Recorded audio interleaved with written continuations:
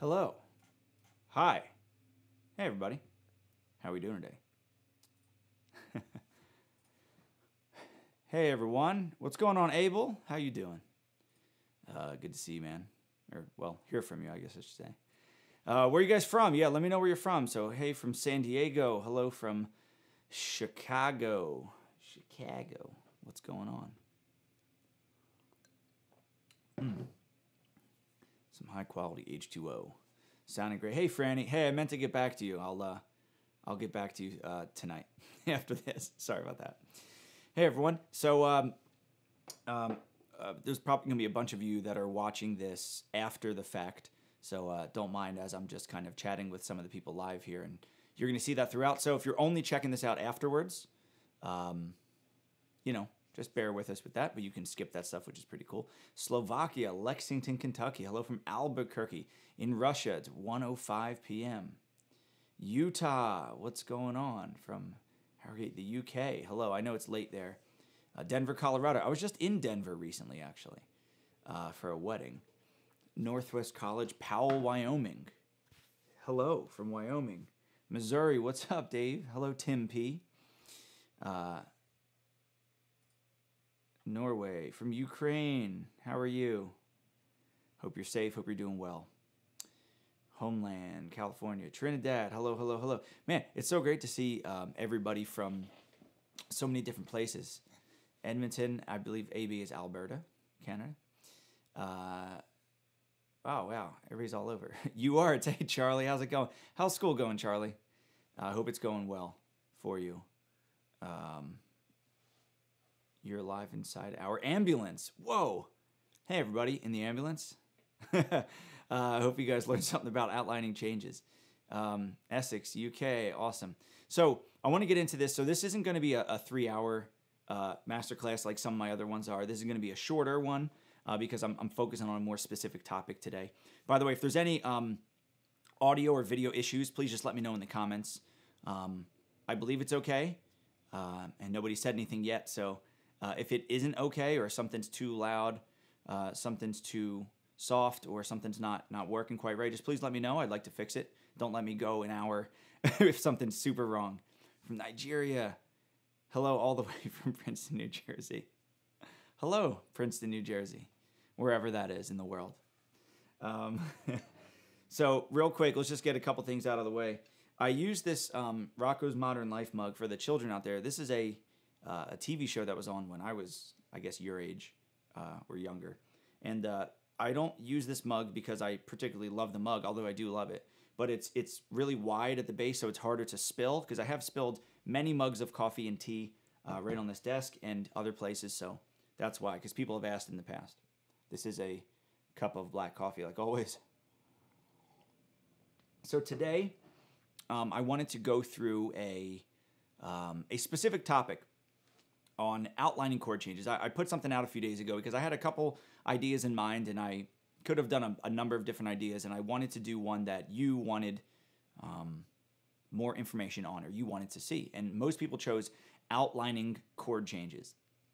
Outlining chord changes is a very specific thing. All right? Outlining chord changes. So let's take a step back for a second. I'm going to be approaching this in a jazz standard kind of way. And when we're looking at, jazz songs and looking at a jazz standard, a real book tune, something like that, and how do we get through the song? And not only does this work over standards, it works over non-standard tunes as well. In this masterclass, I'm not going to be talking about, and by the way, put your questions in throughout. I will be checking the chat, so if you have a question specifically, ask me, and maybe at the end I'll open it up for just like random questions. But for now, if it's about voice leading and outlining changes and improv stuff, I'll answer them. So I won't be talking specifically about voice leading here. I did a whole free masterclass on that you can watch on my website. I believe it's the second link in the description down below here on YouTube. It's called The Best Way to Create Melodic Solos. It goes through my 6-step process on voice leading.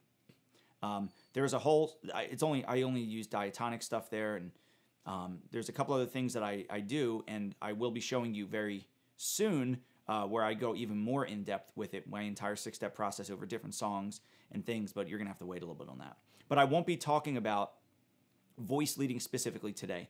So as I'm going through this, the question you probably have, especially if you've improvised a little while, is going to be like, okay, yeah, I can play these notes, but how do I connect them to make a solo? So that's a separate thing completely. Today is kind of like a step before voice leading. This is, okay, how do I learn a song? Like, how do I play through a song? Like, what's the first thing I should do if I'm looking at the chord changes of a song and I want to be able to at least follow the chord changes, play the right notes at the right time, and then I can focus on voice leading, creating melodic solos and stuff. Like, what do I do? I don't like free jazz. I think you should have to pay for jazz. Nice, Dustin. Hi, by the way, and great comment. So when you first look at a set of chord changes, you know, yes, you can just write out the chord changes. You can, you know, go through and just kind of, you know, look at their function or something at first. But I think there is a better methodical way that you can go through this. And it's a way that I've used with all my students. I used it when I started playing. And it's really, really helpful. And just before I get into it, I just want to always say that my whole perspective for teaching, and I'm sure you've seen it recently with a lot more of the educational videos I'm putting out, but I've been a teacher for a long time. My philosophy is always try to make it as simple as possible. Make it clear, make it concise, make it efficient. You know, a lot of teachers teach things in a very convoluted way. They take all these extra steps, or they make you do things that don't really help you in your practicing, right? And I can go on rants for hours about bad music teachers, or at least music teachers that make things more complicated for the students, which I think is a bad music teacher. Good music teacher should, sorry, I was reading the chat there. A good music teacher should be able to convey ideas and get you to be able, you as the student, to be able to learn them and decipher them and practice them in the quickest, clearest, most concise, most efficient way possible. It's not cutting corners, but it's just not adding in all the extra stuff. Now, there are certain times when it's good to know all the extra stuff, like when I talked about the tritone substitution. I gave my simple way of getting the sound, but I also gave you the justification for how I came about it. So that's different. That's just showing you here are the options. It's almost like talking about modes of a major scale. I could tell you that a Locrian scale is a flat 2, a flat 3, flat 5, flat 6, flat 7. That's really complicated. Or I can say, just play a major scale, but start on the 7th. Bam, there's Locrian. You know what I mean? So like, there's those two ways. Simplicity is effective. I'm all about making it simple, simple, simple, simple, simple, simple, simple. Okay? So, here's what we're going to do. I'm going to dive into, by the way, if you haven't downloaded the PDF yet, if you're on my email list, you already got this PDF earlier today. And if you're not on that list, please go into the description here. The first link, I believe it is called download the free PDF worksheet to go along with this video. So please download that PDF, and we're going to go through that together. I'm going to have it up on my screen, but I also want you to have it so you can follow along. Maybe you can write on it if you print it out, whatever you want to do. So I'm going to dive into that PDF now. So here we go. Wonderful. We are now in the PDF. If someone could just let me know if you can see this nice and clearly, I should be in the bottom corner. Just give me like a thumbs up or a yes if you can see the PDF and me and still hear me. I just want to make sure it's going well. Dustin is a simpleton, so that's good. Yeah, me too. Just let me know if you guys can hear me, see everything okay, and then we will dive deep into this, and I'll explain kind of some of the things I wrote here. I'm just going to start ahead. So what you notice right out of the gate here with this PDF is that, first of all, it's called Outlining Chord Changes, B-flat blues, jazz blues. What is a jazz blues? A jazz blues is, first of all, it's talking about the form of a 12-bar blues. When I say jazz blues, I'm talking about the chords that we use today. If you were to just call, hey, let's play a blues. Let's play, you know, Billy's Bounce. Let's play Tenor Madness, whatever. It's going to be these changes for the most part, maybe some alterations. For example, in bar 2, you might have, on beats 3 and 4, you might put the sharp 4 there. So in this case, E diminished 7 sometimes. You might have some other things here, and you might have some other altered chords like in bar 8 where it says D minor 7 to G7, you might see D minor 7 flat 5 to G7 flat 9, like things like that. But for the most part, this is the outline. A simple blues is what I call the 1-4-5 blues. A 1-4-5 blues where you just have the 1 chord, the 4 chord, and the 5 chord. So in B flat, it'd be B flat 7, E flat 7, and F7. That's kind of the basis for the blues. I'm talking about the jazz blues because this is what most people are going to be playing. This is what most people are going to be trying to solo over. And also there's like, a bird blues, which has a lot of added 2-5s. There's some other variations, but I'm just sticking with this. This is kind of normal.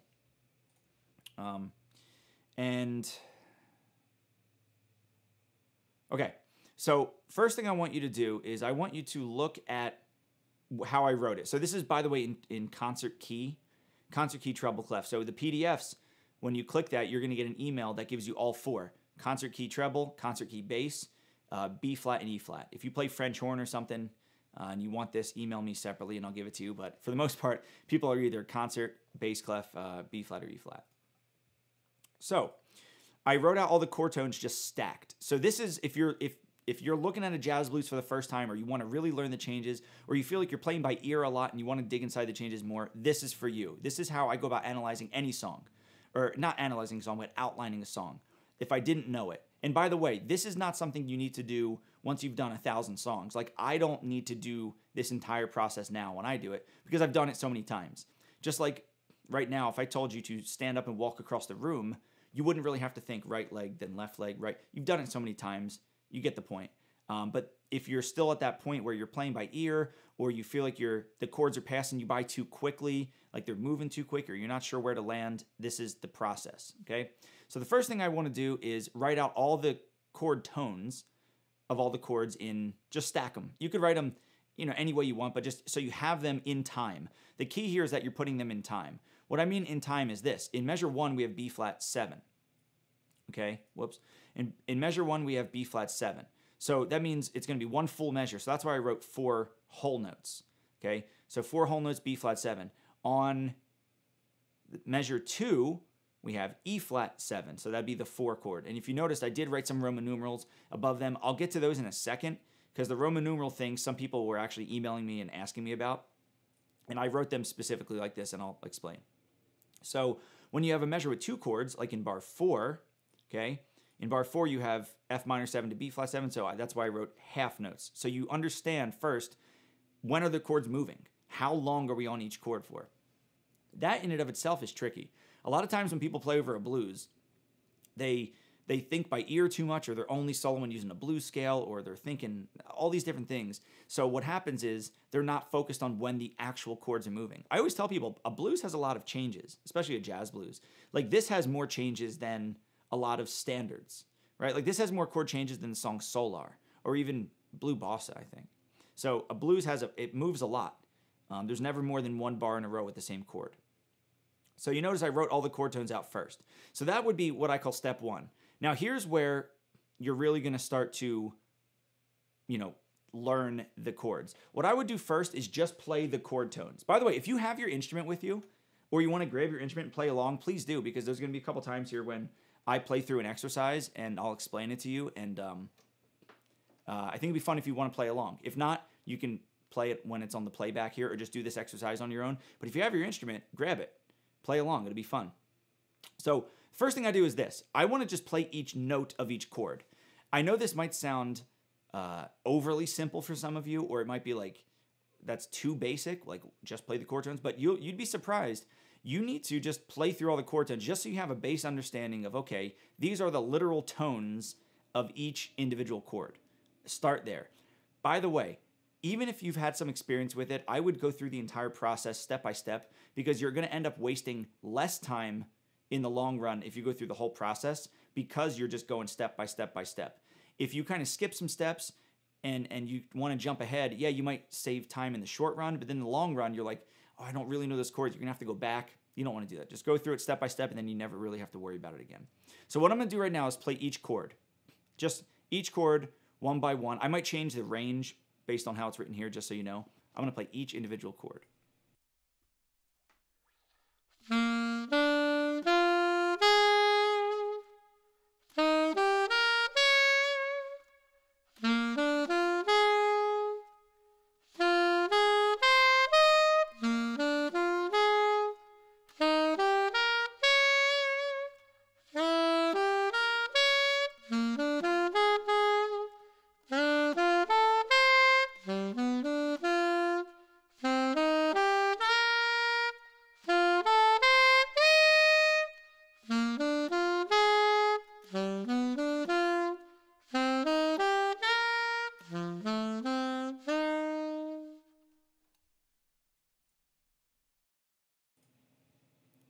So nothing crazy there.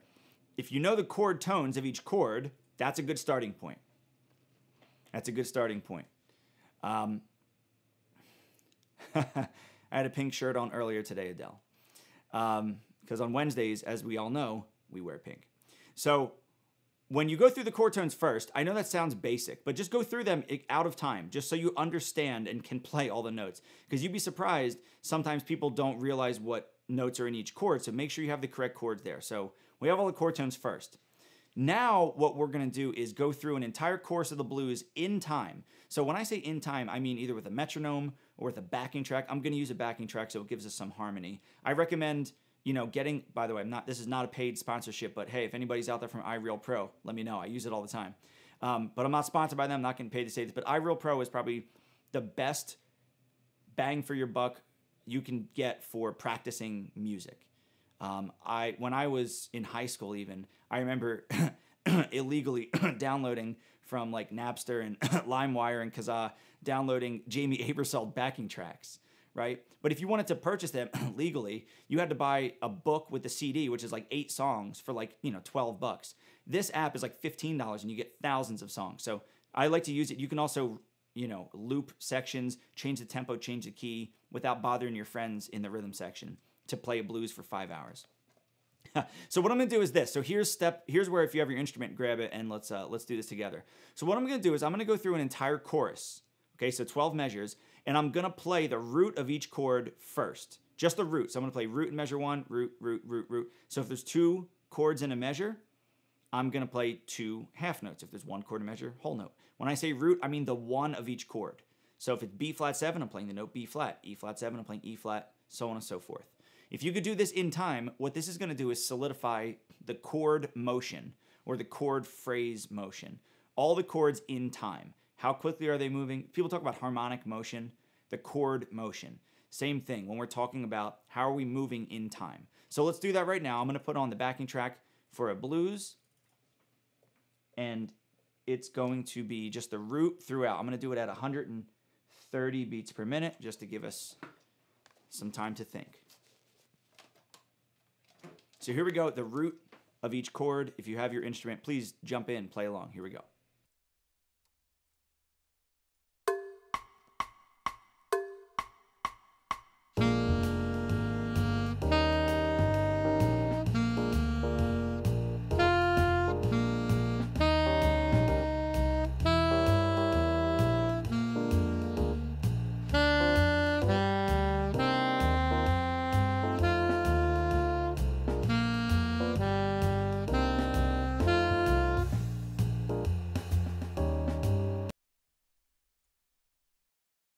Okay, so if you're doing this with me right now, I hope you were able to get through it. If you weren't, that's step 1, basically. Step 2. Step 1 was just playing the chord tones.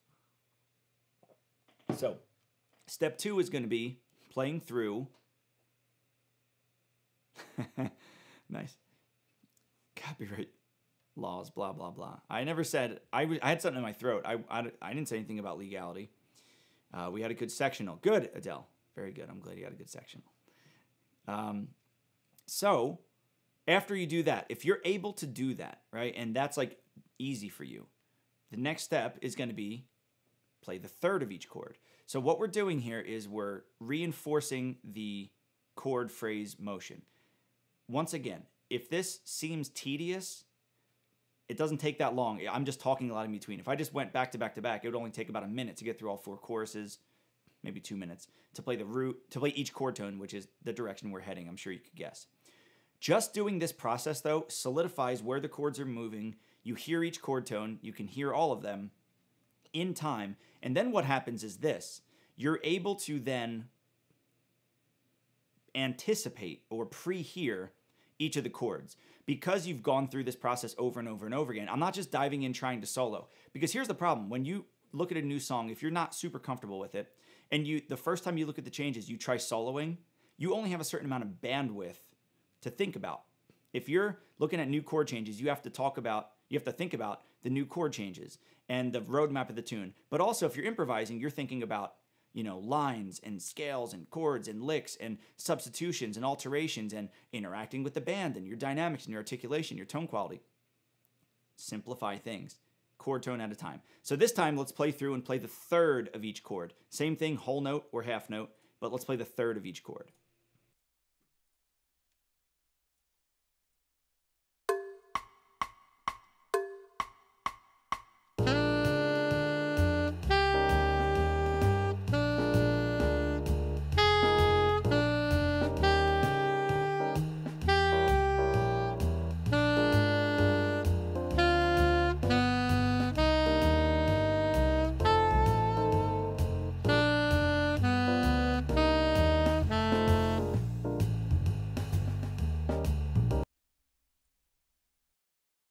Okay, so now we're through the third.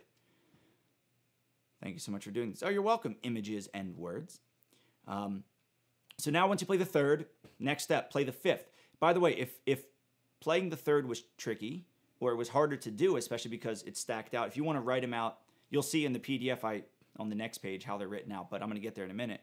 But it's good to try to see the chord and think of the chord tone. We're also training ourselves to think of the chord tones as opposed to simply reading them, because if you always read notes when we're talking about improvisation, then when you actually go to improvise, you're going to be thinking about an image of those notes. You're not going to be hearing the notes and really internalizing them. So get off the page as quickly as you can. Now, in the beginning, absolutely read it, get it under your fingers first, but then try to get off the page and say, okay, I'm going to look away. Can I play the third of every chord? Can I play the root of every chord? And that's the goal, okay? And the goal is to internalize it. Also, if you do this process first and third, and then as you see 5 and 7, every repetition is going to make it solidify even more. Remember, repetition legitimizes. Repetition legitimizes. Repetition legitimizes. And every time you go through, it's going to, build up that finger pattern, build up that memory pattern, and you're going to hear those chords, and you're going to be able to anticipate these chords. So when you actually go to improvise in a little bit, you'll be able to hear the chords ahead of time, so pre-hear them. So here we go. We're going to play the fifth of every chord now. The fifth, so that's a third note up. Fifth of every chord.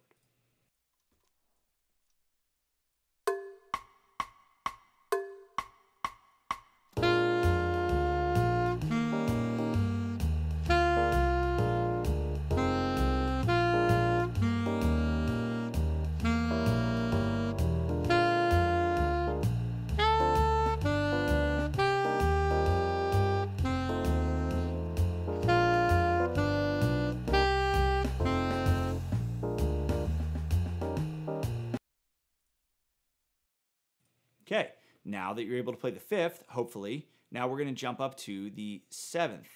We're going to jump up to the seventh, okay? So just understand that once you get away from 1, 3, and 5 and you start to play the seventh, because of the nature of the seventh, especially over dominant chords, it sounds not resolved, okay? What I mean by that is when you just land on a flat 7 of a chord, even if it's a chord tone, it always wants to go somewhere. Whether it's a minor or a dominant 7, for the most part, it feels like it wants to lead somewhere else. So when you do this, understand it's going to give you that feeling, but as long as you know you're playing the right notes, it is correct. But just understand what the feeling of each of these notes is. And that also helps you when you're improvising, because then when you go to choose which notes to solo on, you already have that knowledge of, well, just because it's a chord tone doesn't mean they're all going to feel the same way. Jacob Collier has this whole thing about how each note feels, or each chord, the emotion of it, right? So it's the same kind of deal. The third is going to be very rock solid. Fifth is going to be rock solid. The root is going to be solid but boring. And the seventh has a lot of color, but a lot of time it has that unresolved feeling like it wants to go somewhere. If it was a major 7, it's actually much more resolved, which is interesting because it's only a half step away from the root, but we'll get into that another day. So here we go. I'm going to play through the 7th of every chord now.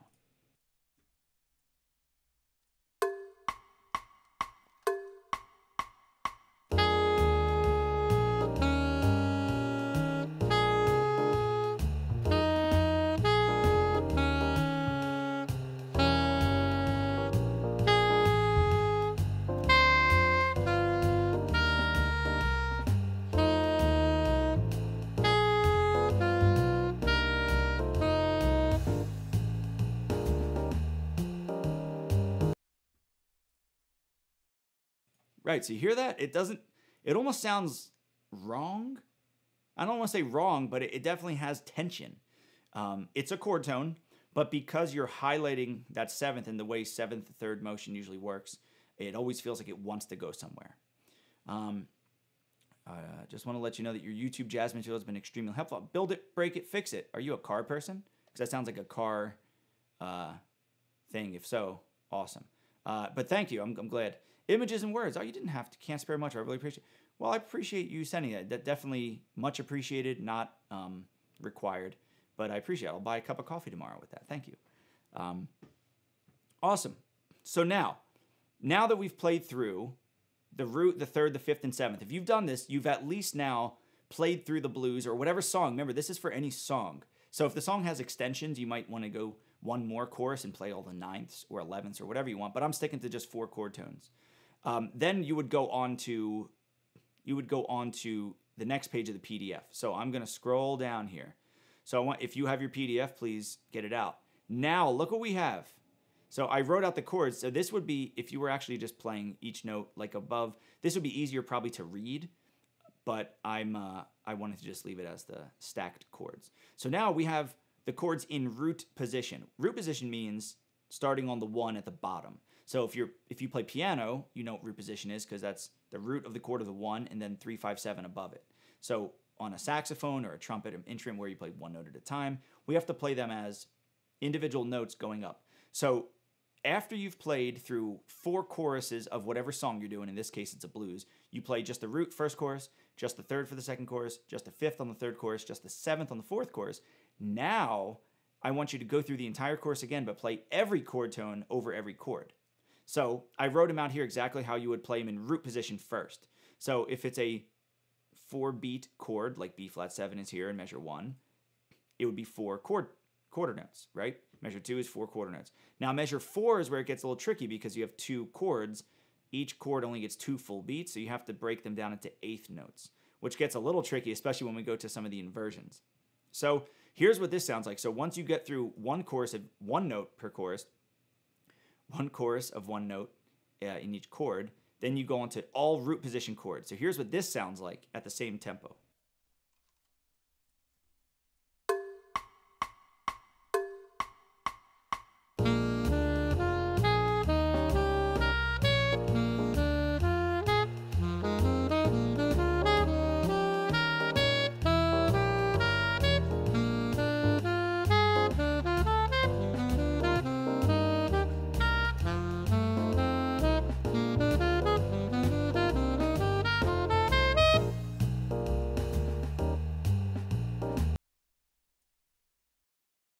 So here's where speed comes into play. All right, tempo comes into play. If we're playing through this and we have eighth notes and stuff, you hear how quick they are. And that was only in root position. That's the easiest of the bunch. So if we have, you know, a song with a lot of chords in it, obviously you're going to have to make some adjustments and some modifications. If you have a song where there's multiple, like 3 chords in a measure and it's still quick, you know, 16th notes if you want, or just slow it way down or kind of work on that measure separately, whatever you want to do. But this process works for most songs, and most jazz songs. If you have any songs where there's chords on like quarter notes, usually that's going to be a ballad anyway, so you'll be able to play 16th notes because the tempo is going to be probably pretty slow. So if you're able to play root position, scroll down on the PDF. What do you have? First inversion. So first inversion of a chord means the third is now on the bottom and the root or the 1 is up top. Same 4 notes of each individual chord. The difference is now we're inverting the actual placement of the chord. Some of you that are more seasoned improvisers, or at least have gone through at least something like this in the past, once again, you might be asking, well, this is teaching me to play vertically. Don't you always say to play horizontally and not vertically? Yes. But you have to know what this is first. Okay, you have to know what the chord tones are when they happen in a song. This is about learning a song, right? Outlining chord changes is not building vocabulary in the sense of we're exploring new ideas. This is just learning what's in front of us. I was given this lead sheet. I have to learn this song. I have to play an audition and solo over this song, and I don't know. I've never seen this song before. I don't really know a lot of. I know some scales and a couple chords, but I don't know. Here's what you do. Because this not only helps with the literal chord tones, but like I said earlier, this helps with hearing the whole roadmap of the tune. You're going to start to anticipate it. If you go through this whole process, if you look at the sheet, if you don't do any redos, if you do everything first take, you'll have a chorus for the root, chorus for the third, chorus for the fifth, chorus for the seventh. Chorus for root position, first inversion, second inversion, third inversion. So by the end of this, you'll have gone through this 8 times with intention. And that's the thing about practicing I think is really important. Intentional practice. 10 minutes of intentional practice is worth way more than an hour of unintentional practice. An hour of just, I'm just going to like play whatever and just do this and play stuff I already know, whatever. 10 minutes of focused intentional practice is worth more than that. Not to say you shouldn't just have fun when you're practicing and play things you like, but that's not really practicing and getting better at something, okay? So if you're able to go through root position, let's go through first inversion. Once again, if you have your instrument, grab it. Play along with me. See if you can do it. And then let me know in the comments if you have your instrument. That swing is so laid back and organic. What swing? Of the backing track or the way I'm playing quarter notes? Because if it's the backing track, that's very funny that you say that. I like it. Here we go. First inversion.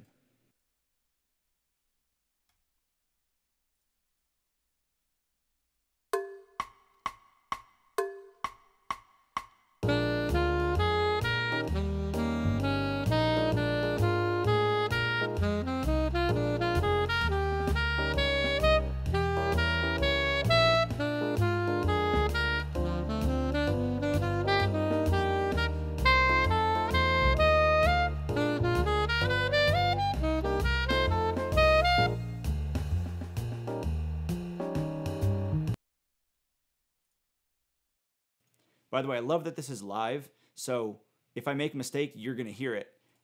So you can, a lot of people hide behind doing multiple takes of things, and you're following along with their guitar. Awesome, awesome, awesome. We keeping up, boss. Good. Guilty of unintentional practice sometimes. That's okay. That's totally fine. But just make sure you understand that if you're going in with the thought to get better, make sure it's intentional. It's okay to just have fun and play things that you like. That's totally cool. I mean, listen, I'm so guilty of unintentional practice. But that's why I like intentional practice, because I try to make it as focused as possible so I can super quickly get done when I need to get done, so then I can just jam and play whatever. So, and I'm not going to go on a rant right now, but I can totally go on a rant about people doing 8,000 takes before they post something or before they do whatever.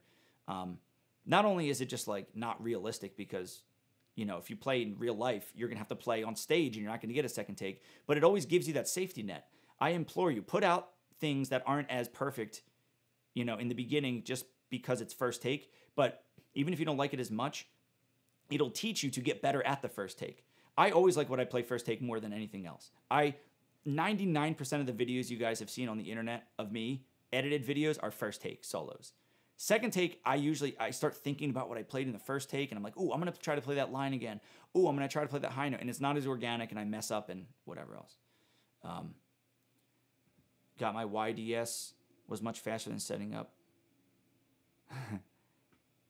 YDS? What's that? Sorry.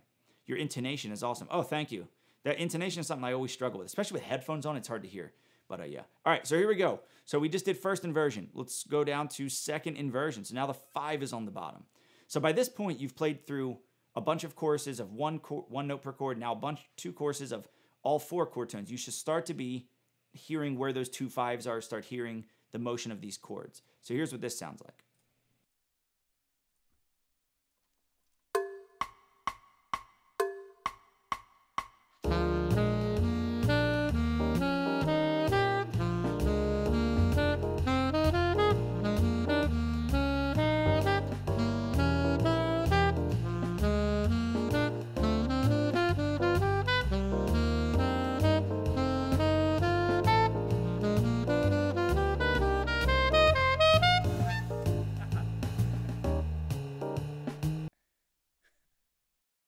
High F sharp didn't want to pop out. Okay, so how do you get better at rhythm and swinging? Yeah, so that's another Yamaha digital saxophone. Oh, whoa. I never tried one of those. Are they cool? Is it like a Iwi? Is that the thing that Charlie Rosen and Grace Kelley did the commercial for Yamaha? Is that the thing? Or is that something else? Whatever. Can't get into it now. How do you get better at rhythm and swinging? So I'm not going to go into that now. I'm going to talk about that in a future thing. But listening is for that specifically. Just listen, listen, listen. I have something incredibly exciting coming. Sorry, I didn't mean to hit that. Crazy thing that I've never done before that is big, big, big, big thing.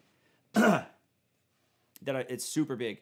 But I address that. And there's a process that I like to go through for what I call reference recordings, to really help with rhythm swinging or any style you're playing in, not just swing, but for rhythms, phrasing, articulation, dynamics. I have a whole thing on that, which will be part of this big thing that I can't tell you anything about or when it's coming out. So, Sandiata, thank you so much. It was really nice of you. I appreciate that. Man, I'm going to go out to lunch tomorrow now. You just got me lunch, I think. I'm not eating some boring chicken and rice anymore. Going to go out and get some good food now. There are loads of bands that would love to have a digital sax on board. Yeah, people love that stuff. I would love to play one. I just don't have one. So Yamaha, if you're out there, send me one. Or Iwi or whatever. Somebody send me one. I'll do a review or I don't know, I'll promote it or something. Only if it's good, though. If it's garbage, I'll just send it back. Okay, jumping back into the PDF. Back into the PDF. Let's go to the final one. So now this is third inversion. So the interesting thing about this, if you notice now the flat 7 or just the 7 in this song, it happens to be flat 7, but the 7's on the bottom. So you're going to have a short interval between the 7 and the 1. It's either going to be a whole step or in the case of the diminished chord, a minor third. But if you have major 7, it would only be a half step. So it's going to be a little tricky. At least tricky for me. So here we go. Third inversion. Play along.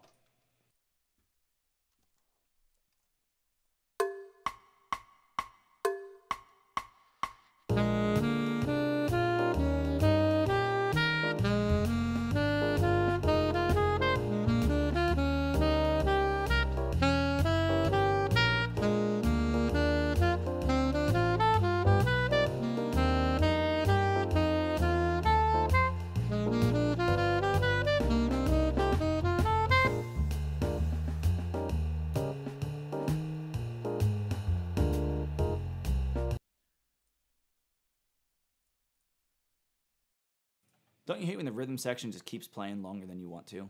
Ha ha ha, I'm so funny, I know. What backing track are you using in iReal Pro? I'm using the one called Blues-Jazz, and the style is Jazz Medium Upswing 2, and using a Rhodes instead of the piano sound. I hate the piano sound. Acoustic bass, Rhodes 2, and drums. Those are the settings. 130 BPM. Okay. Holy cow, horrible instrument. Hey, Skip, what's going on? Horrible instrument. Yeah. What's up, man? Hey, Dave, great stuff. Sorry I missed the beginning.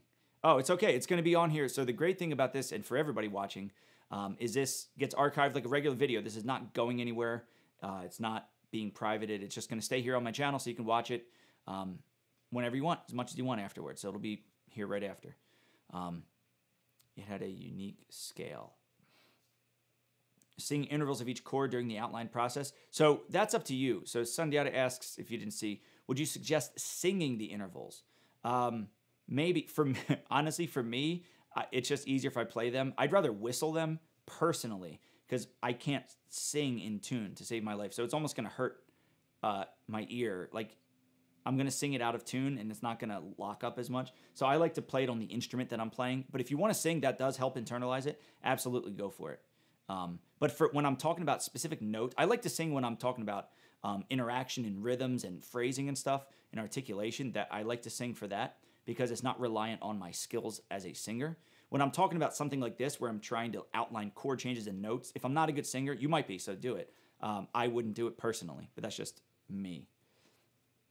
So far we've gone through, if we go back to the top here, and you have this PDF. If you don't have this, go to the top of the description, click the link, get your free PDF. If you're on my email list, you already got this sent to you. So we did one note per chord, then we did the root positions all the way through. So we did 8 choruses already. Really quick, I'm going to do an analysis of the blues, and I'm actually going to just solo over it so you can hear it. because a lot of people were asking about the analysis, and I'm not completely done about talking about outlining chord changes. I will get back to it in a second. But the key of the song is B flat. It's a B flat blues, so that's why I put 1. Remember, when I say key, I don't mean key signature, because the key signature of B flat is 2 flats. A blues is dominant 7 chords we're focusing on. So whenever I talk about improvisation, I'm always talking about function. What's the function of the chord? And that's going to be very evident when I get to bar 3 or 4 and 5, because somebody asked me about that. So I start on the 1 chord, and then what's E flat 7? It doesn't function in any different way. What I mean by that is when I talk about function of chords, this isn't an analyzing songs or analyzing chords live stream, but I did want to just talk about it. I have a whole crazy thing about analyzing songs in this really crazy thing that I can't talk about, and I don't know when it's going to be available. It's like the biggest thing I've ever done. But, you know, sorry, something in my throat.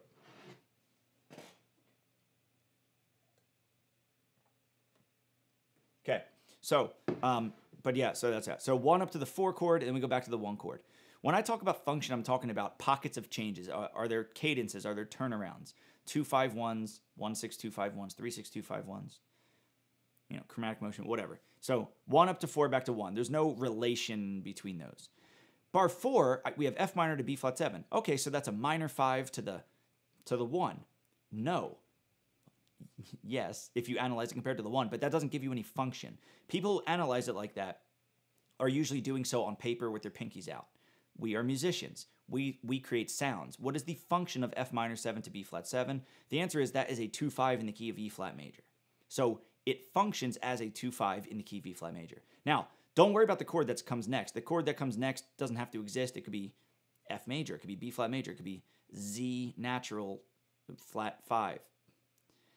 The point is this is a 2-5-1 or 2-5 in E flat major.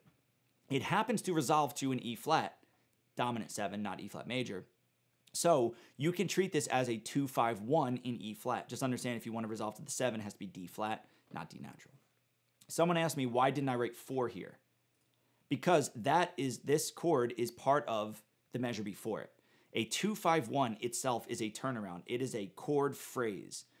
In this thing that I have coming, and I go through super in depth with a million different things, but I have this, when I talk about analyzing songs and talking about phrases, the function of the phrases is the most important thing. I recently did a masterclass that a lot of you watched on giant steps, and I talked about the function of giant steps, 5-1, 5-1, right?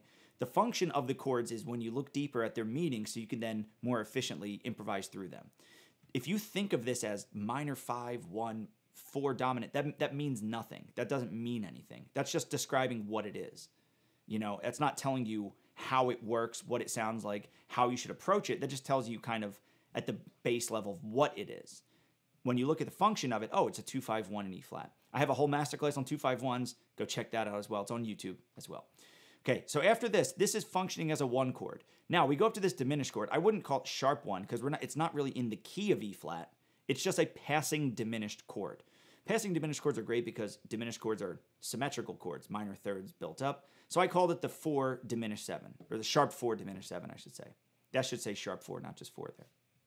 Okay? So when you have the sharp 4 diminished 7, I apologize for that. I will correct it in the future PDF. It's just passing diminished. It doesn't really have a function in a chord phrase. It's a passing chord. Back to the 1. Now, you might say, why didn't you write 2-5-1 here? D minor to G to C. I could have. And actually, the function when you play this should be a minor 2-5-1 in the key of C minor. But the overall function here is a 3-6-2-5-1 in the key of B flat major. When I talk about 3-6-2-5-1, that is its own unit. 3-6-2-5-1. 3-6-2-5-1. Now, when you break that down, how do you break down a 3-6-2-5-1? You would go inside and say, oh, this is a minor 2-5-1 to C minor. Then as soon as it lands on C minor, the function switches from a minor 1 to a 2 chord, and then you have a major 2-5-1 in B flat. Okay? But the overall function is 3-6-2-5-1. Understand that is 3-6-2-5-1. Then there's the micro analysis of within the 3-6-2-5-1. Then look at the end. 1-6-2-5-1 is once again its own thing. Within it, this G7 to C minor functions as a 5-1 in C minor. The reason why I didn't write 5-1 is because this is part of the overall chord phrase of 1, 6, 2, 5, and then 1 back at the top. Understanding the overall chord phrases, 3, 6, 2, 5, 1, 1, 6, 2, 5, 1, and then you have to do some work within there with the phrase, but it's more beneficial for you to look at that as an entire 1, 6, 2, 5, 1 phrase or 3, 6, 2, 5, 1 phrase. Okay? So does that make sense? If you have any questions on anything I've gone over so far, please let me know in the comments. I don't know why I'm wearing those. So getting back to just outlining the chords, because I just want to take a break from that for a second. I am going to play the tune and just blow over it in a minute. But when you're looking at new chord changes, there's a bunch of steps that need to go in place for you to be able to improvise effectively through them. There's a lot of people out there that say, just feel it, man. Just transcribe and just like play lines that you hear. And like, you know, if you don't understand these basics, you're just always going to be parroting and trying to color by numbers. And you're going to wait for a certain song that has certain chords and just input some lick that you learned. You're not going to actually know how to do it yourself. Okay? I'm teaching you to be a chef, to create your own recipes and understand how ingredients work. I'm not teaching you to just blindly follow a recipe. Okay? That has its merit too. And that has uses too, but I'm teaching you how to actually understand the ingredients, the notes and the chords, and understand how to put them together. This masterclass, once again, is strictly, for the most part, sort of strictly, about outlining chord changes. I went into the analysis there a little bit, but that's just because I wrote it there and I wanted you to understand it. So, what's the next step? Well, the next step would then be to go to the voice leading process. Go through that voice leading process that I have, the 6-step process. And in that one, I didn't go through everything. I didn't go through every chromatic thing and every non-diatonic line and chromatic enclosure and chromatic leading tone. But I wish there was something out there that that really went into depth with all that stuff. Sorry, my hand keeps hitting over here. I wish there was something out there that really went into deep detail about all those processes and demonstrated on multiple different songs. Oh, my hand. It's so weird. Okay, so I'm now going to blow over these changes. So you would go over outlining those chords. If you can do everything I did so far, you know the tune. You know where the harmony is moving. And then you would analyze it and hopefully understand that little bit of it. Then you would voice lead through it. How do I use these chord tones to then horizontally move between one another to make melodic solos? Then it's filling in those lines, doing those sample lines, and then talking about all those non-note musical elements and lots of other things that I'm going to get into another time. So I'm just going to play a blues now because, you know, talking about jazz is, well, it's talking about jazz. Well, let's do jazz. Let's play some jazz. So I'm going to speed it up a little just for my own enjoyment and hopefully yours. So I'm using the same backing track. So same blues, jazz, backing track in B flat. The only difference is, like I said, I'm speeding up just a hair. Once again, if you have any questions, please pop them into the chat. I'd love to hear them. Or if you have any comments, questions about anything soloing, let me know. And without any further ado, let's blow a little bit and let's see.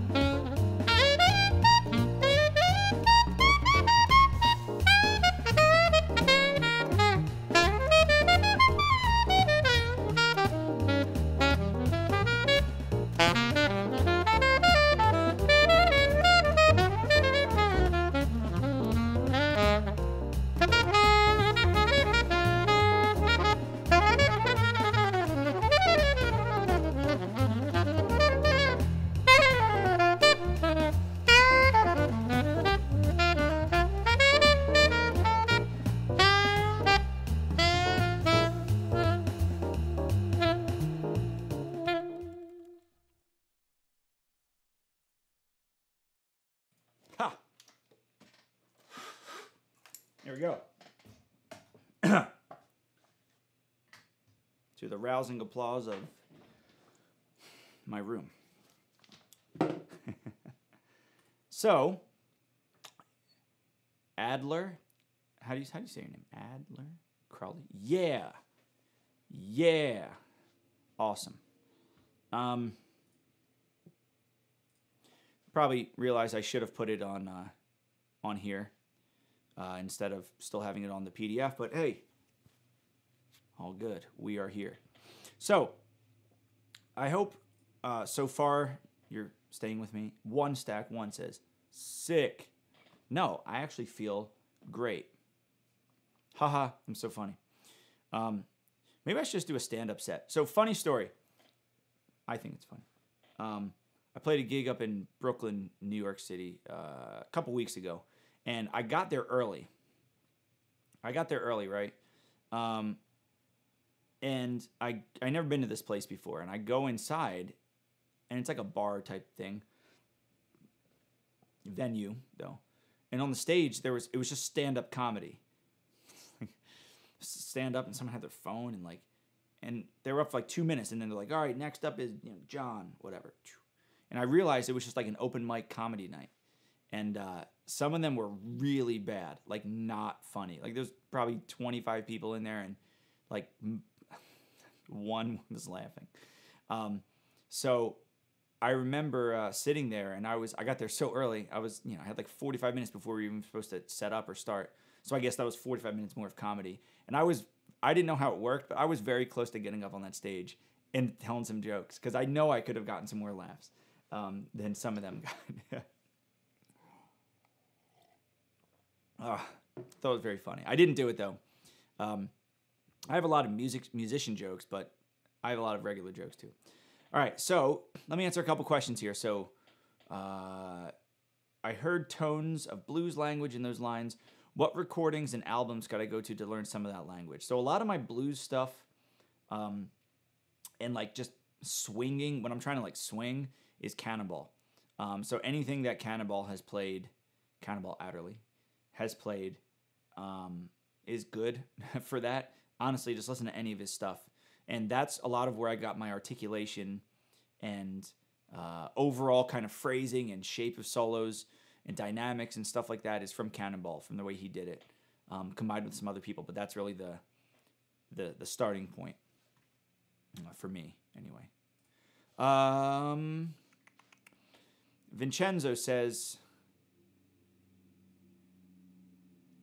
oh, tons of, hello, Dave. Great content. Does it ever happen to you to have a desynchronization of your ears and hands when you're tired, and how you solve it? If it's when I'm tired, maybe, yeah. I mean, it happens, sometimes. I try to never get to that point. If I'm, I try to never put myself in that situation to get to that point. If I'm just playing, like now, normally it won't happen. If I'm tired to the point where that's going on, if I don't have to play, then I just won't play. Now, if I'm on a gig and I happen to be that tired, I don't know, you just got to fight through it and just focus. Drink more coffee, I guess. I don't know. But I think I understand what you're saying, but I try to just not ever let myself get to that point, of where I'm just like playing stuff and it's just things aren't lining up and whatever. But yeah, I just, if I did to solve it, I guess, I don't know. You got to just put yourself, it's just like any physical activity. If you're really tired, mentally, physically, that's tough. Yeah. So you just got to hopefully prepare so you're not in that position. I don't know really how to solve it. Sorry.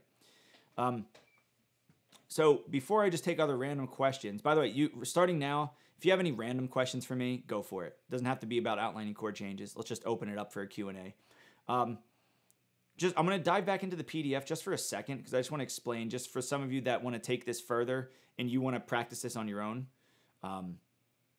So when you're looking at this sheet and you have this one at home, and remember, if you don't have this already, please go to the link in the top of the description down below. Get your free PDF. It's this one right here, but make sure you download your instrument. There's one for C treble, C bass clef, and then B flat, E flat. When you go through this, understand that this process that I wrote out is only on the jazz blues. You can go through this exact process on any song you want. You could take blank staff paper and write out the chord tones first. Play through the chord tones out of time so you know all the notes. Then put on a track or a metronome and go through each chorus, 4 choruses. You can do them in a row. You don't have to stop like I did. First chorus, you play only the root. Second chorus, only the third. Third chorus, only the fifth. Fourth chorus, only the seventh. If you want an in-between that and this next thing, you can just do like, okay, this chorus, I'll play the 1 and the 3. So like half notes here in measure 1. B flat, D, E flat, G, something like that. You can do that. But I just skipped to playing all 4 chord tones here. But you can do any combination. You can do root and 5, 3 and 7 of each one if you want. But just so the idea of this process of starting with playing it out of time, playing 1 chord tone in time, it's all about playing it in time so you can apply the practice to your improvisation. I explained this in the beginning, but so many teachers teach things that aren't directly applicable. I want to teach, everything I teach is not busy work. Everything I teach has a function, right? So if I'm teaching improvisation, if I'm telling you to play chord tones, it's because I want you to play them in time so you can know what the chord tones are, know what the notes are, voice lead between them, and pre-hear the chords to anticipate the next chord. So when you're improvising in real time, you have already heard that so many times and you anticipate those chords, you're not surprised. Like there's a reason why I do it this way. I'm not just saying, okay, play the chord tones in full range of the instrument out of time and do this. And I don't know, like some of that stuff can help, but I think this is the best way to really just internalize the tune without adding a lot of extra steps. Some people might say, okay, you see B flat 7, play Mixolydian in measure 1 and Mixolydian in measure 2. Smack your teacher if they tell you to do that. Not actually, I don't condone violence. Mentally smack your teacher. Because the idea of chords equal scales just makes my skin crawl. Sometimes it can work, but the problem is it's not all the time, so you can't just blanket say, anytime you see a dominant 7, play a Mixolydian scale. No. Maybe it might work, but if you don't understand why certain notes work and why certain notes don't work, that's not going to help you. That's just going to be coloring by numbers. Now you're just throwing in random scales. It's like if I said, here, play this lick over 2-5-1. Well, it might work, but it might give me the wrong sound, the wrong shape, whatever. So go through this whole process and try to play them in first inversion. The real test is if you can do this. You ready? Do an 8 chorus, put it on for 8 choruses. First 4 choruses, play 1 chord tone for each. Then chorus 5, root position. Chorus 6, first inversion. Chorus 7, second inversion. Chorus 8, third inversion. See if you can do it perfectly. Perfectly. As in, don't miss the high F sharp like I did on alto. Okay, I missed a note. So I didn't play it perfectly. I missed that note right there. Second inversion, the very last note I missed. So I would have to start at the beginning. Not perfect, okay? Do it perfectly. When you go to voice lead after that, it's going to be so much easier for you to be able to connect those chords together because you've played them so many times in all different inversions, okay? The other thing about this I think is so crucial is that you're learning the equal amount of root position and inversions. When you're improvising, you shouldn't just always start on the root and say, oh, I'm going to play a scale starting on the root, or I'm going to play chord tone starting on the root. Yes, that's great, and I wanted you to do that. But equally, I wanted you to practice starting on the 3rd, starting on the 5th, and starting on the 7th. You should be able to start on any point of any chord in any song. That's how you get that melodic voice leading, because you can't restart. The idea of vertical playing is you're playing something, oh, I have to go to E flat major, boop, drop down to the root. Oh, drop down to F. No, this way, no matter where you're at in the horn, you're never more than a whole step or minor third at the most away from another chord tone in the next chord. That's the thought process there. Okay, let me jump into some of these questions. Again, hi Dave, do jazz players play what they hear in their heads? Because that's so hard to do. Yeah.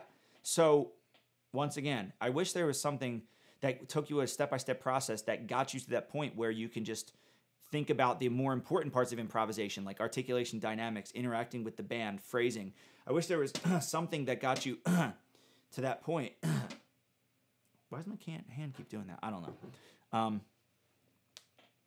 It's yes. The answer is yes. If anybody tells you great improvisers just make everything up on the spot, they just play what they feel, they either are lying to you or they don't know how to improvise themselves, because that's not true. Improvising is creating melodies over a certain parameter or certain parameters over a song. Unless we're talking about completely free music where you just play random stuff, that's different. That's not what I'm talking about somewhat structured jazz playing.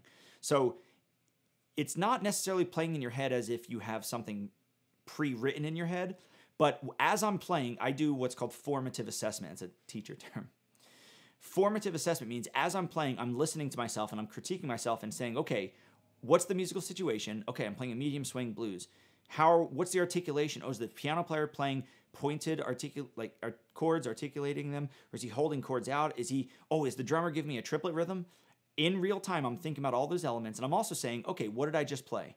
Oh, I played a bluesy line. Did the bluesy line work? Yes. Should I play more of it or go away from it? It's like doing a lot of processes really quickly. Remember, improvising is composing in real time. Composing is improvising with the pause button. So the best way to get to it is learn all these basics. Learn everything I'm teaching you in all these master classes. And in something really big I have coming soon, that goes through in way more depth than I've ever gone to on YouTube, times 100. You learn all those basics because then you build that all up. That's learning how to walk. Okay? That's learning how to put one foot in front of the other. When you're actually walking across the room as an adult, hopefully you don't have to think about that. You can just think about the goal in mind, which is grab that bottle of water over there. You don't think about walking there. Just like I say, okay, right now I want to play outside. I want to play a tritone substitution sound. To me, that's as easy as saying I want to grab that bottle of water. I don't have to think about walking there. I don't have to think now about how to get that tritone sub sound. I just know that I want to hear that sound. If you're painting and you're like, you know what? Oh, I want to put a tree there. You don't have to think about how to draw a tree. The only thought is, do I want a tree there or not? And that's the great thing about improvisation. Once you have all these skills in your skill set, you don't have to think about how to construct the skill or how to build that idea. All you have to do is think of the idea. That comes from listening a lot, interacting with the band a lot, and then thinking about what things fit in certain situations, and then trial and error, trial and error, and trial and error, and trial and error. I know it's a long answer, but that's what it is. Your students are lucky to have you as a teacher. I hope they realize. Well, thank you.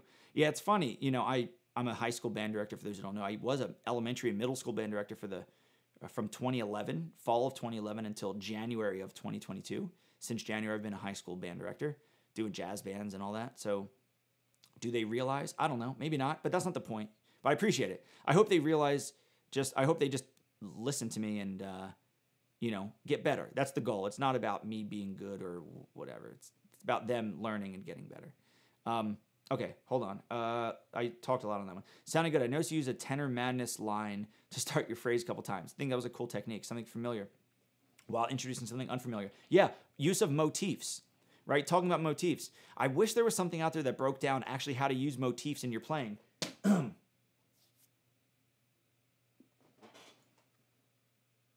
Wish there was something out there that broke down how to use motifs in your playing and dissect them and talk about it and build it up, because motifs are a great way. Motif is a small fragment, a repeatable idea that hooks people in, and then you can go from it. It's just usually a melodic or rhythmic idea. Your student, do you private online classes, and how much do you charge for that? So send me an email, because I do, but I also have something, like I said, big coming. But I do, so send me an email, info@davepollack.com or davepollackmusic@gmail.com, either one. Bob says, one of my first jazz books is play saxophone like Cannonball Adderley. Yeah. Step 1, play saxophone like Cannonball Adderley. Step 2, make millions of dollars. If only that easy, play like, yeah. Dave, do you think that when playing tenor or alto, you should definitely focus on one? What solution did you find? So for me, I tried to play both, and I realized that I'm an alto player. Alto is my voice on the saxophone. I played in a pop band on tenor for years, but that's just because they wanted tenor. I'm not a tenor player. Nobody calls me to play tenor gigs. Very rarely. They understand I'm an alto player. I mean, I play tenor. I have one in the back. I don't know if you can see it.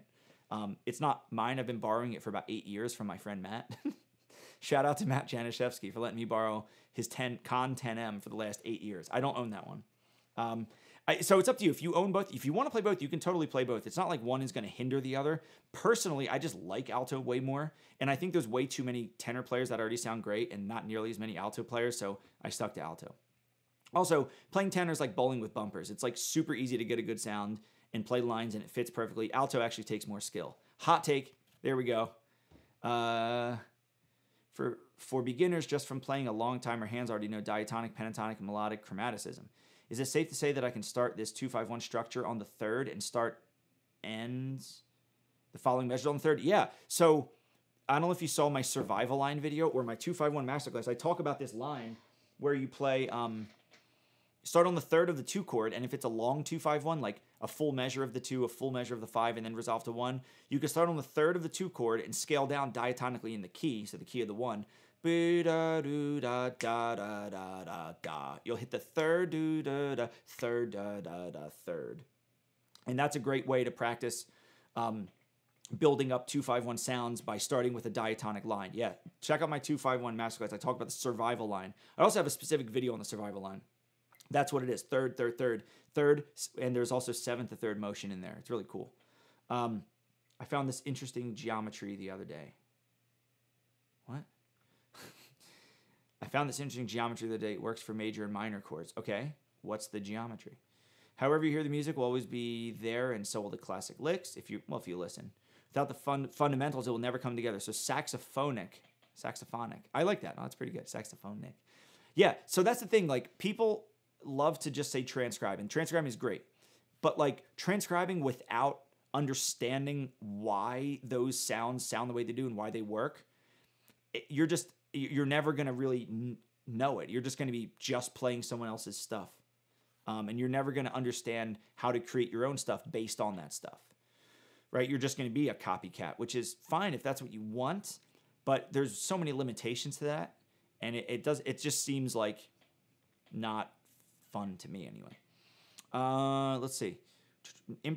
Advice for newer improvisers and how to efficiently learn 1 through 5 7 without having to write it or think mechanically, as in here is the scale and I have to skip every note. Well, understand the 3 main 7th chords: major 7, dominant 7, minor 7. Understand that the major 7 is the 1 3 5 7 of a key. So you don't have to think of it as a scale skipping notes, but just understand 1 3 5 7 of a key, and you just have to repeat that. There's no like workaround here for this. So I would start in the key of C major. What's the 1 3 5 7 of C? C, E, G, B. Then you could say, okay, either go through all 12 major 7 chords like that and get them all down. Then say, okay, dominant 7 is 1 3 5 flat 7. So in the key of C, it's C, E, G, B flat. For F, it'd be F, A, C, E flat. For G, it'd be G, B, D, F natural. You have to just understand what the alterations are. So major 7, no alterations based on the major key. Dominant 7 has a flat 7. So I don't base things off of Mixolydian scales or minor scales. I base everything off of major key. So for me, I say a minor 7 chord is 1 flat 3, 5 flat 7 based on its major key. For example, D minor 7 is D, F, A, C. D is the 1, F natural is the flat 3rd, because F sharp, you flat, you get F natural. A is the 5th, and C natural is the flat 7. So you just have to go through and understand all the 3 types. And then from there, we have alterations and extensions and stuff. I wish there was something that went through all the chords, major, minor, dominant, and went through all the extensions with diminished 7 chords and half diminished and 6 chords and sus chords. And I'm surprised nobody's asked me about that yet. That's good. I'm not going to give you an answer, but I'm surprised nobody's even put it in the comments. Hey, Dave, it feels like I can play the correct notes, but I can't connect them or truly outline them.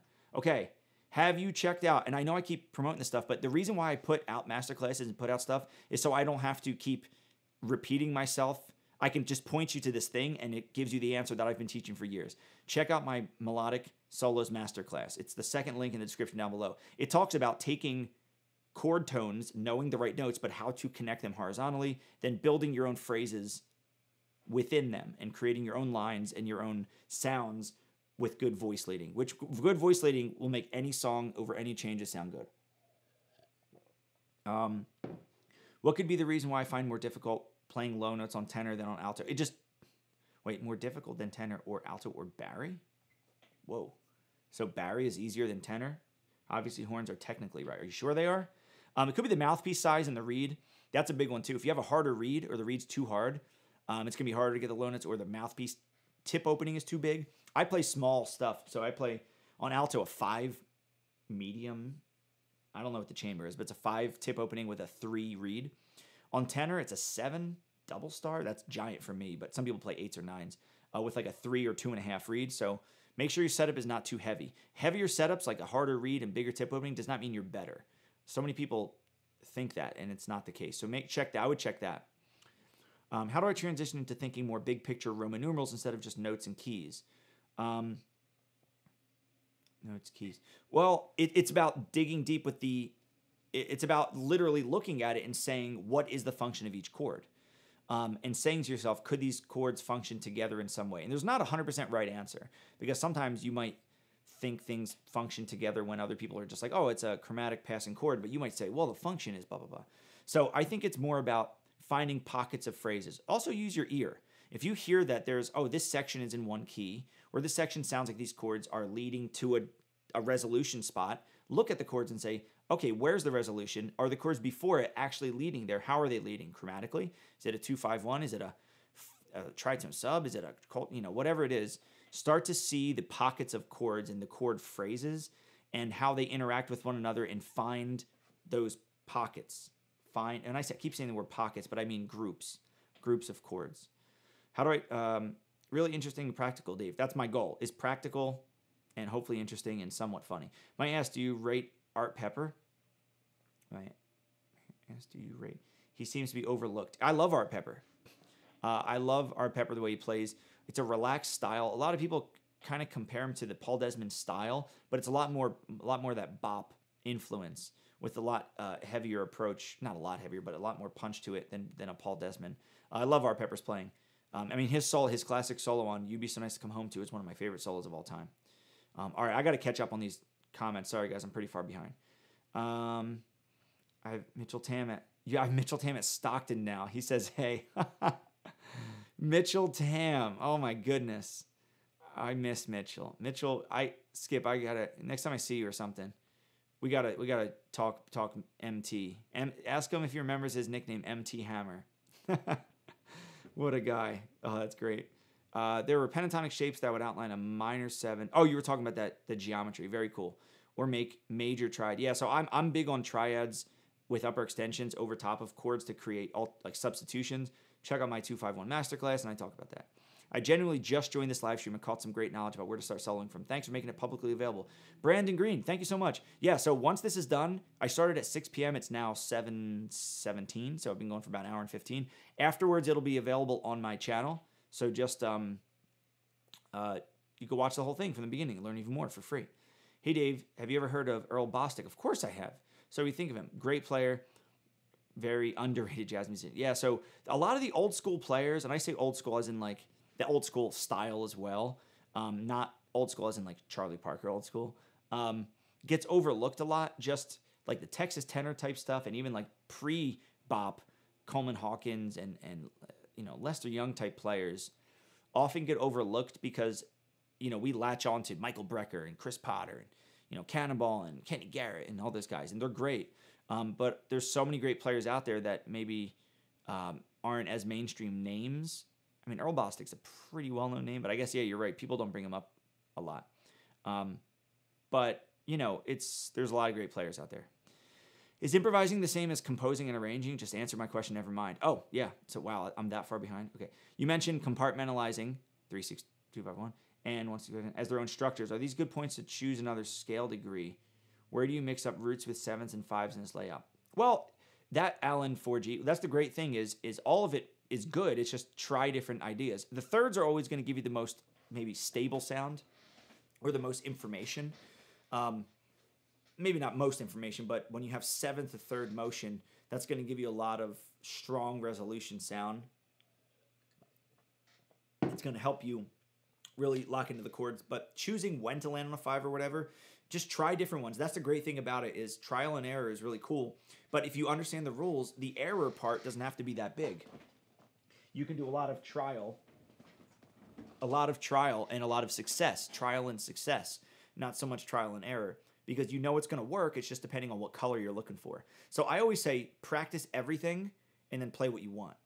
And that kind of means like understand all the rules, understand how each chord tone sounds, understand how to approach it in each different way, and then say to yourself, which sound do I like the most? Once again, another cooking analogy, know how to cook many different dishes. Even if you might not like some of them, but at least you know what about them you don't like and what to avoid in the future. Oh, whenever I use this specific spice, I get a weird feeling in my throat. I don't like it. Okay, now you know not to use it. I know that I really like this, but when I combine it with this, I really like it. Do all those and then do it. There's that old saying by Charlie Parker, which people always misconstrue. They're like, Charlie Parker said, just master your instrument and then forget all that, go up there and play. They always forget about the first part. So they use that to mean he didn't think about anything. He just went up there and played whatever he wanted. You should do that. spoiler alert, that first part of the sentence, master your instrument, master the music. You know how hard that part is? Yeah, if you can master the instrument, yeah, you don't have to think up there. But for the other 99.999999999% of us who aren't Charlie Parker or Chris Potter, who haven't mastered our instrument, we need to think about certain things on stage. So don't take the second part of that statement only and say, I don't have to think on stage because Charlie Parker said I didn't have to. You're not Charlie Parker, okay? So thanks so much. I love alto a little bit more than tenor. You should love it a lot more than tenor. But tenor stays in my heart too. That's okay. I'll allow it. Just kidding. Which recordings of Canada do you think are really important for your development? Ooh. I mean, I don't know. Listen to all of it. The Cannibal Coltrane album I loved just because of what it is. I'm actually going to be doing it. I don't know if I announced this yet. I'm going to be doing it's a little ways off, but December 9th, Friday night at like 8 p.m. in Philly, the primetime slot in Chris's Jazz Cafe. It's going to be live streamed on their YouTube channel. Maybe mine, I'm not sure. Me and Ryan Devlin are doing a Cannibal Coltrane show at Chris's Jazz Cafe. It's going to be killer. We're going to do all the tunes from the album. Stars Fell in Alabama and Limehouse Blues and Grand Central and all that. It's going to be sick. It's going to be great. Just listen to all of them. I like individual recordings, not necessarily. So like listen to anything where he's playing work song to really hear the triplet really swing pocket, right? Listen to his solo on Easy to Love. Oh my God, it's so good. The way he just rips through it. His articulation, the dynamics, and the shapes of the lines, unbelievable. Thank you so very much, thanks so very much. Great content and clear explanations. Got to run to another meeting. Peace. See you later, Burke McKelvey. Oh, Burke, were you the one who was emailing me earlier today? Great. Garberg, soprano, Cannonball's alto, and Kirk's tenor. A woodwind section to die for. Yeah, that's always one of those. I love those questions. Like if you can make a 5 saxophone sax section, like who would you put in each spot? And that's like, it's impossible to answer. What will happen on 10/24/22? Can't tell you yet. Should we connect the different inversions through voice leading after we feel comfortable? Yeah, so Rumpelstiltskin Jr.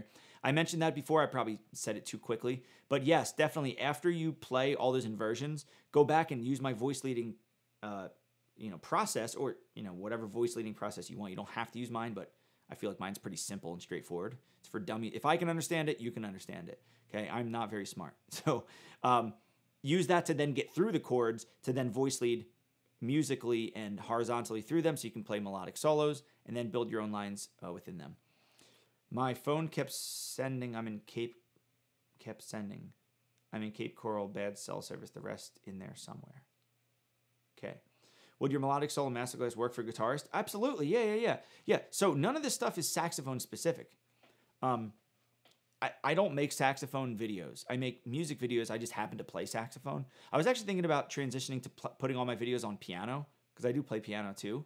But I don't know. Maybe I'll do a bunch more or, some other instruments. But yeah, it's not saxophone specific at all. Just like this thing right here is not saxophone specific at all. Every instrument. Hi, Dave. What do you practice to build your chops for blowing lines like what you did with your student in a video you posted some years back playing impressions? It was great. Yeah. So, there's no secret to this stuff. It's taking, thinking about the current musical situation. Well, first, knowing all the basics of the instrument and the parameters of the tune I'm playing. So, for example, impressions, if I'm playing fast swing, I know there's only 2 chords. I know what the harmony is. I know the tempo. Then I think about reference recordings and non-note musical elements. What are my articulations, my dynamics, my phrases, my rhythms, based on things I've heard and things I've tried to play. So that's where listening comes in handy. What have I heard that I like? Oh, I really like that one rhythmic idea. What if I combine it with a harmonic idea that I learned over here? And then I take all my, knowledge of voice leading, all my knowledge of technique of playing through the instrument, combining it all together to try to create different shapes and colors and sounds over parameters of a tune. And then from there, it's just doing that a lot until I understand what I like and what I don't like. Let me put it this way. For everybody out there who sees me play a solo and they're like, that was great, I want to do that solo. Every solo I play, there was probably 1,000 versions of that solo in my life. Not versions of that solo specifically, but like 1,000 times I've played where it wasn't nearly as good, but helped me get to that point. I've been playing saxophone now for 26 years. Wow, it's crazy to think. 26 years and playing music for 30 years, right? I started piano in 1990. 91, 92, so 30 or 31 years, right? So it's a lot of building up of this stuff that you don't see. Everybody likes to see. This is why people like transcribing, by the way, because they want instant gratification. I like simple, cohesive, quick learning, but you still have to do all the work. People like to transcribe because they think if they transcribe a Cannonball solo, that means they now have the skills that Cannonball had, which is not the case. That's like saying if I took a Bob Ross painting and I tried to recreate it on the side, that means I'm now as good as Bob Ross at painting. No, I'm good at recreating what he did because I'm just parroting what he did. And you know, it's one of those things that, you know, me playing impressions is a combination of me listening to, you know, everybody that I love playing and taking ideas from listening to Clark Terry on trumpet and Oscar Peterson on piano, listening to the way Ed Thigpen comps, and, hearing J.J. Johnson play some solos, or, you know, Lee Morgan's solo break on Locomotion on the Blue Train album. You know, all this stuff goes into me playing impressions, me playing a blues, and it's just combined with the skills of the parameters of the tune I'm playing to create the way I play. Long-winded answer. I don't know if it helps, but I apologize. Hi, Dave. What do you practice? I already just said that one. Thanks for the answers. Thanks so much, mate. Looking forward to whatever it is. Okay, so guys, I'm going to get out of here. I'm going to play one more tune. Give me a suggestion for a tune. Go. Comment. Tunes. And I'm going to play a tune and then get on out and, I don't know, scroll Instagram or something. Tune suggestions. I'm composing a piece for my school's jazz band. I play flute, soprano, and bari sax, but orchestration is hard. I don't know much jazz theory. Also, I have no idea how to compose for drums. Any tips? Why do you have to compose a piece? You just gave me a lot of reasons why you might not be ready to compose a piece. I mean, I think you should, but why do you have to do it? Is it like for class? RX Nick. What's up, Nick? Poor butterfly. 4. What's the best way to learn bebop vocab? Oh, man. Well, let's get into that another time. I mean, listen a lot, understand what you're listening to, but a lot of it is chromatic enclosures and leading tones.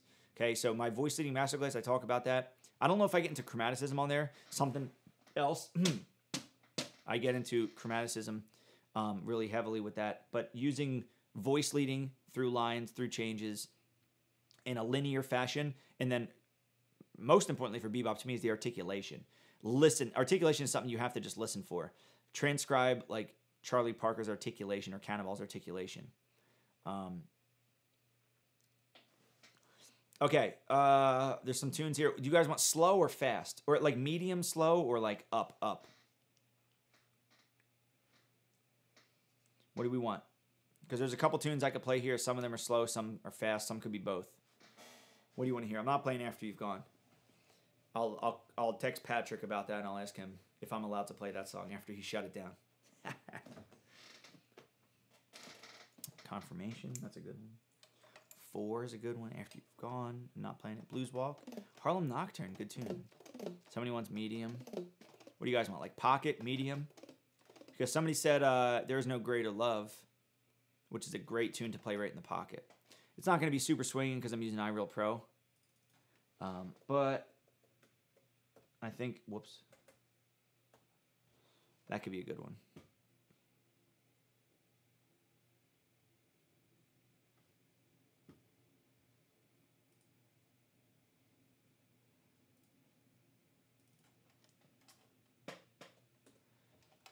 Let's see. So yeah, Jay Wells, that's a loaded question. Loaded question, man. I can't answer that right here. I would say, well, if you've done classical stuff, so writing for drums is really tricky. When I write for drums, I end up just putting just either slashes where I want time, whatever and then write the style, and then I write hits. A lot of times I write a gram staff, so I write a time for like showing what the overall hits are, and then I show like background lines and stuff. It's tough. All right, I'm gonna do There's No Greater Love. Here we go.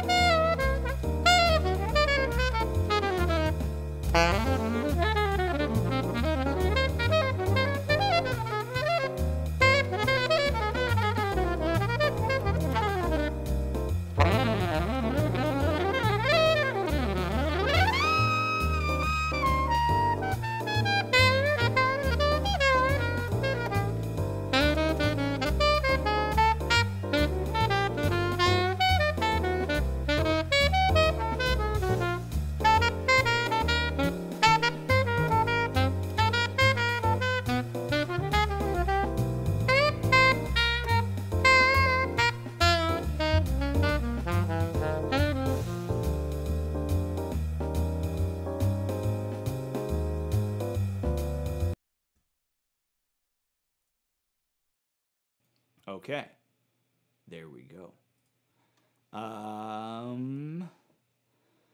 Very cool. You're very welcome, everybody. I hope you all enjoyed the talking about outlining chord changes. If you didn't catch the beginning, no worries. This is going to be an archived video on my channel. And yeah, you know, be on the lookout. So it was very fun having all of you here. Lots of comments, lots of people stopping by. If you have any future questions, if you have any other questions, thanks guys, thanks. Any other questions about, you know, improvising or I don't know, right? Anything about music really. info@davepollack.com is the easiest way to reach me. Dale, I think I owe you an email, man. I apologize for that. Things got out of my hands there for a minute. I'll be reaching out to you very soon. And my apologies for not reaching out recently. Just saw your name pop up there, so yeah. But anyway, thank you guys so much. If you don't already have the PDF, if you were not on my email list and you didn't click it, the top of the description down below, get the PDF for outlining chord changes. It's free. Make sure you download the one for your instrument. There are different keys. And be on the lookout. I have a lot of cool things coming, especially in about, you know, a couple weeks, 2.5 weeks. Some really big, yeah, sorry about that, Dale. Some really big stuff that I'm really excited for. And I hope you all appreciate it. I do have a smooth jazz video in the works. I haven't done one of those in a while. I've been focusing on some other things, but I need to get back to my roots, guys. As there's a smooth jazz video on the lookout, and it is one that a lot of you requested. I'll just, for those that are watching right now, you know, the 1877 Cars for Kids. So many people reach out to me about that. They wanted me to do this video for so long, so I'm finally going to do it. So be on the lookout for that in the hopefully near future. That'll be fun. Some people were actually reach out to me recently about asking me to do that, so I'm finally doing it. But thank you all again for doing this. It's been a blast. I hope you learned something. And yeah, until next time, see you later.